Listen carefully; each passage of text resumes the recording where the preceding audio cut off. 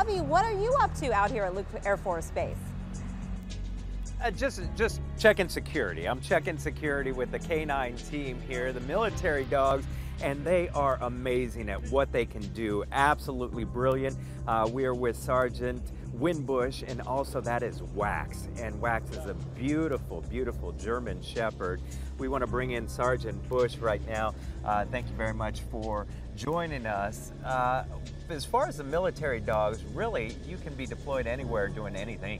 Yes, sir. So we have one currently who's serving overseas, and anywhere we go, essentially, the dogs go with us. We're considered a team. So if you see a dog, normally a handler's attached. When you look at these dogs, how do you select them? I mean, are they selected based on their breed, or does it just depend on their temperament or what you see that they could possibly achieve? So there's a few things that we look at when we're selecting dogs. I per se am not selecting the dogs, but down at Lackland, they're looking at the dogs to make sure they have drive.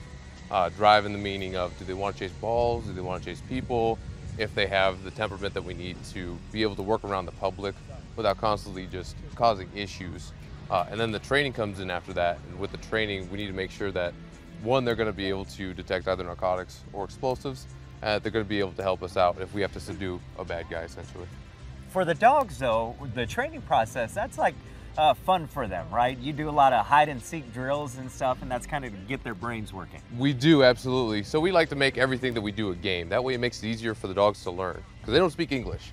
So we have to find a way to communicate with the dogs and make it as fun as possible so they want to work for us. When you look at the search patterns, how do you go about that, and is this kind of what we're seeing the way that you train them? You're seeing a little bit of it right now. Right now you see the obstacle course that we conduct every day, just to represent certain things that we may encounter in the real world. So if I'm on the road or one of my handlers are on the road and they come to a window, some of the obstacles right here are going to represent a window that the dogs need to hurdle. Some of the other things, a tunnel, if we have to somehow come to a culvert and we have to go locate an individual inside the culvert. The dogs build the confidence by just doing these basic tasks every day to go out into the real world and be able to make sure we get the bad guy, essentially. One thing you pointed out to me, there are no days off for these dogs. You're constantly training them. Correct. Every day is a training day. There's no real set time on when they're fully trained either. It's just like us. We're always learning every day.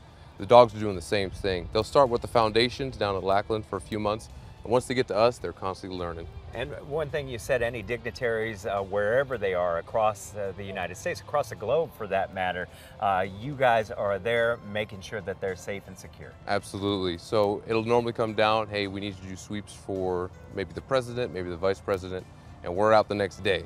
So it's a real quick turnaround for us. The dog and the handler get all snazzy in their suits, and they get to go play, essentially. We make it fun. We play with them, while they're actually really doing work.